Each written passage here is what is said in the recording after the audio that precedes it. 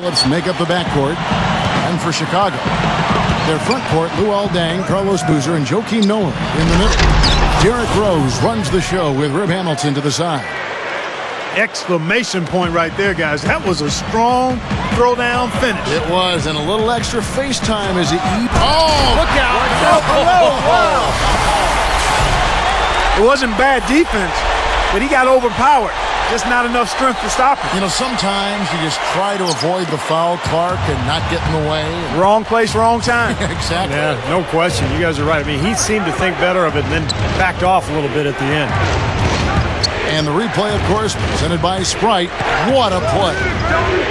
Phillips goes in, lets it go from 11, and a great assist by Paul as that one goes in. Phillips has got his first basket.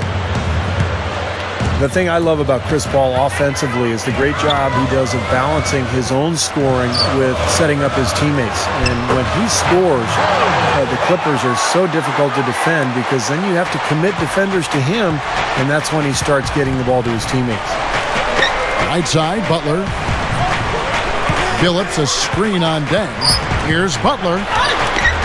Hamilton with some nice D.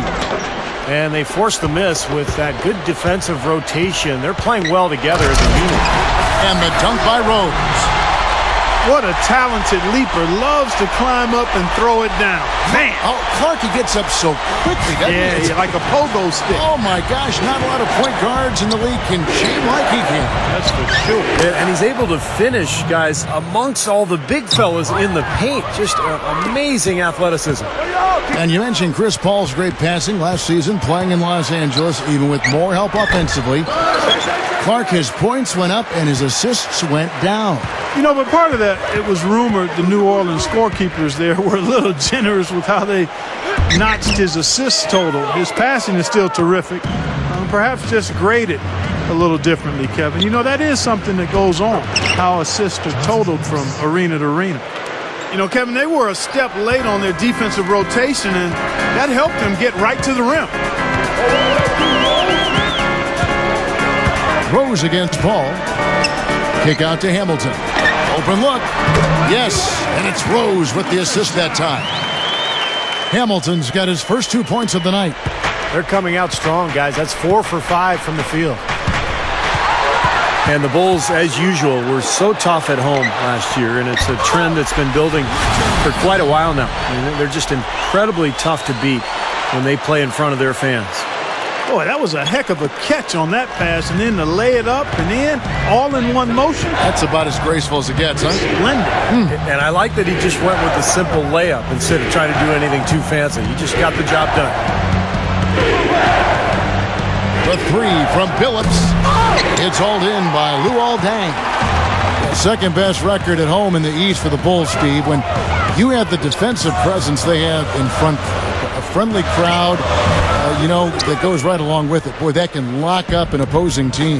The other thing that helps you have a good home record is taking care of the ball, and they did that extremely well at home, Kevin.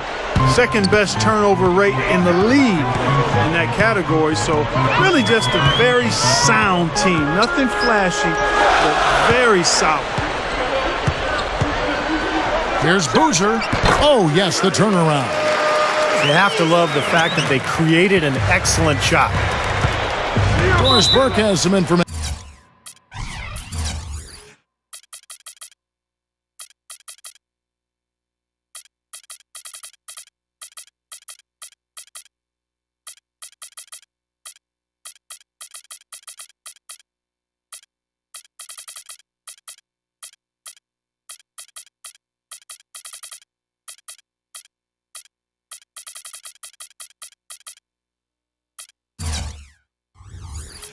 For us, Doris.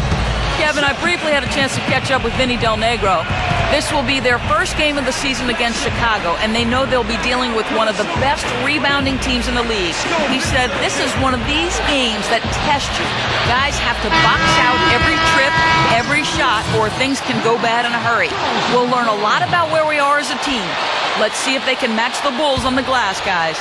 Thank you, Doris. So Chicago ends up going with the new group. Big group substitution here for the Clippers. Lamar Odom is checked in for DeAndre Jordan. Hill comes in for Caron Butler. Jamal Crawford, he's checked in for Chauncey Billups. Eric Bledsoe is subbed in for Chris Paul. Well, you look at Vinny Del Negro, spent some time in the Phoenix Suns front office as a scout before moving on to the coaching ranks when he landed that first job with the Chicago Bulls. Passes it to Crawford. Dishes to Griffin. And he uses both hands to jam it in. Watch out below. Get out of his way now. No way that he was going to slow him down. Not that time. They weren't about to take those points away from him. For the Clippers, Butler comes in for Grant Hill, and it's Paul in for Eric Bledsoe. And Steve, you go back to Vinny Del Negro, a scout for the Suns prior to coaching. He was also in broadcasting. Yeah, he's been around the game forever. A lifer. His father was a coach. It's in his blood. He actually grew up just outside of Springfield, Massachusetts, the home of the Hall of Fame. So Vinny, I guess, is just meant to be in basketball. What a play. No regular dunk there. A superb alley-oop. And it was a great pass, too, to set him up. Those two have such a great feel for each other. They're just fun to watch play together. Back to Odom with the lead pass. And Paul with the basket on the assist by Odom. Paul's got his second basket. Attacking the paint again and again. They're getting whatever they want. 8 straight points coming inside. Al Gibson right now averaging 7 points a game. And it's Rose penetrating. No good from Gibson. Here's Paul. No good. And so lots of scoring in that competitive first quarter. Coming up next Monday, Al Jep. So far, it's been a closely contested game as we get the second quarter up and going. And guys, what's your take on the Bulls so far? I was impressed with their transition game, guys. They really got out and ran the lanes. Yeah, they did. No better way to get easy buckets than through fast breaks. And now let's check out the lineups courtesy of Gatorade, all fueled up and ready to go. Here's the second quarter to play. So the Bulls 5 right now. Down low, it's Gibson and Noah. Rose and Rip Hamilton man the backcourt. And it's Dang in at the small forward. Billups dishes to Butler. Now the feed to Paul. Shot clock at 5. Griffin kicks to Paul. Over Rose. Rose with some nice D. What a roller coaster ride it was for Chris Paul last season. Traded originally from New Orleans to the Lakers. That deal was rescinded. Then he was moved to the Clippers, where, of course, he teamed with Blake Griffin to form one of the highlight reel duos in the NBA. The dish to Billups. Covered by Hamilton. Goes up the baseline. And Griffin slams it in. Well, he's an effort guy, Kevin. And so often his points come from second or third chance opportunities by hitting the glass and really staying relentless in his pursuit of the basketball. And don't forget now, a walking highlight reel every time he steps on the court. His flair for the dramatic makes him worth the price of admission all by himself. And going back to the Chris Paul trade saga, it's so unusual to have one trade veto. Then end up in the same town and in the same arena, but on a different team. That was a weird story. Yeah, and I think it's fed into the rivalry between the Lakers and Clippers, quite honestly, Kevin. You're right. It was very unique and weird and strange and funky, but I think it's fueled what looks to be a rivalry that'll last for a while in L.A. And Doris Burke has a report for us from the sideline. Well, Kevin, the Chicago Bulls for the last 2 seasons have been the best rebounding team in the league by a wide margin. Coach Tom Thibodeau still isn't satisfied. He said, there's still work to be done, but we're moving in the right direction. Our smalls are getting in there. We're making a conscious effort of rebounding with 5 guys. The message apparently is getting through, gentlemen. Well, Doris, you haven't gotten a stop till you secure the ball. They're all about those stops. A slight advantage for them in the rebound category. They've got to continue their work on the glass. Yeah, I agree with you, Steve. They're on the right side of the ledger, and that is all that matters to them right now with the lead they have. Clippers trail by 6. The Clippers had a number of guards at the beginning of the season, and a lot of those guys were point guards, and eventually they found the best rotation for those guards. Left side Boozer. passes it to Dang. Boozer. Odom's there. Good look. Dang passes to Muhammad. Boozer guarded by Jordan. Boozer with a screen for Heinrich. Back to Boozer. That's good. And the Bulls lead by 6. Back to the Clippers, sometimes they had to go a little bit small, running 2 guards, in fact 2 point guards, but Steve worked out overall for him. And I think the reason it works, Kevin, is that those guards, despite their lack of height, were very smart and very strong. I mean, you look at Chris Paul, Eric Bledsoe as well. Those guys are able to guard players taller than them because of their immense strength. Paul can't get it to go. He may want to start spreading the ball around a little bit. His shot is off right now. Rose dishes to Butler. Hamilton outside. Rose. Kicks to Noah. And stolen by Butler. And here is Paul. Averaging 20 points per game. Crawford. Offensive rebound. Jordan kicks to Hill. From out on the wing, he knocks it down.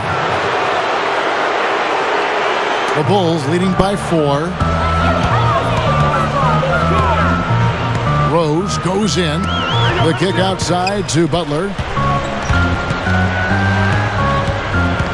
Right side Rose. Over Butler. Rose. Good. Rose has got 4 points in the quarter. You can't fault what he's been doing out there. Some really impressive shooting. Paul is doubled. Outside Butler. Right side Jordan. Some nice ball movement by the Clippers.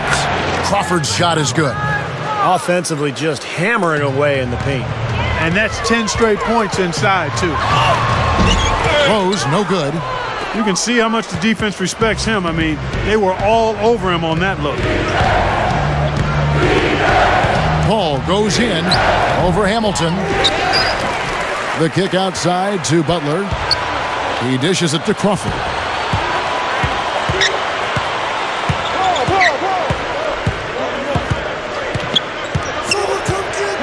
Back to Butler.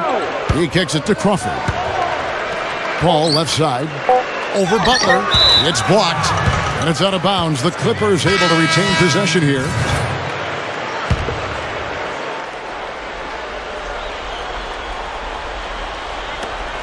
Here's Crawford. And out of bounds as the Bulls gain possession.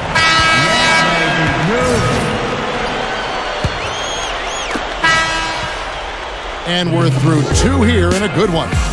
Bulls lead by 4. We'll get right back to the action when we return. And now, brought to you by Sprint. Thanks for being with us here on 2K Sports. Every day, the playoff picture is becoming more clear. The Bulls have been rolling along. At every opportunity, they're pushing it on the break and looking to run it down the opponent's throat. Derrick Rose playing impressively so far. He's got 10 points and is also sharing the ball, picking up assists as well. On the Clippers side of things, they're managing to hang around. They've been getting roundly outplayed up to this point, and they'll need a bounce-back effort to make up for it in the second half. A trying first half for Jamal Crawford. Another ragged shooting game for him. He's had more than a few lately. And it's time now to head back to the rest of the game in Chicago. See you next time.